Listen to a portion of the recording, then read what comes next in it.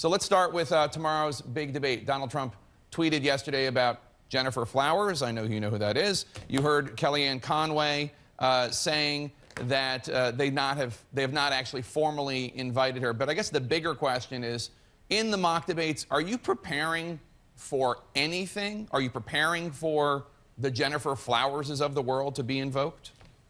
Well, Jake, as you would appreciate, nobody knows which Donald Trump is going to show up to this debate. And in fact, his erratic temperament has been a subject of quite a bit of discussion in the debate. And I would argue it's why he's not fit and prepared to be president. But look, big picture, this debate is an opportunity for the American people to look at these two candidates and see which one of them is ready to be our next president and commander-in-chief.